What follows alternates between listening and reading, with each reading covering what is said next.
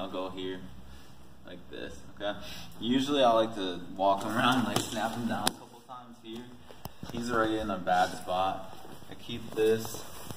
Once he's snapped down like that, I go here a little bit. I get the arm drag. And then as I'm dragging, I'm stepping with my rear leg at the same, like right here, like that. So here, and I'm gonna come down to my shin and my knee behind his foot. So like here, I go boom, here like that. And once I get him here, I let go of the drag. I go to his hip, and go down like that here. And then I get my setup for the guy here. Catch that, get this, snap him. Arm drag, and it's not just I'm like blocking his foot.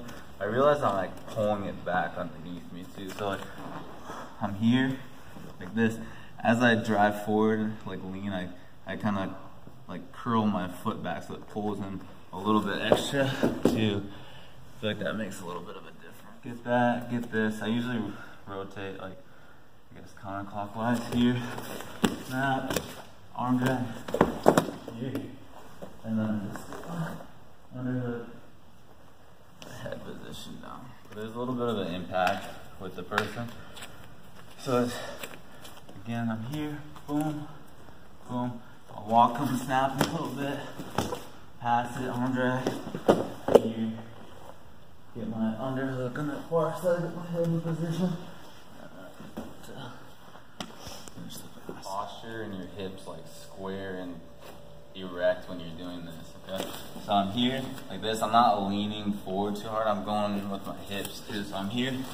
See my hips are like up like that, like this as I pull that leg back, and then obviously I stay glued to them on the way down. So again, here. That. And then another thing that happens sometimes is you can turn this into a single leg. Go here like this, I go for it, and maybe it stays up like that. You just fall up into a single leg here. So you're already moving forward, that if he bases out, you just bring it up into a single leg. So I'm here.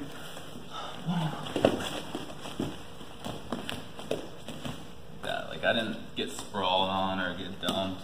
It's here, just keep going with that forward momentum.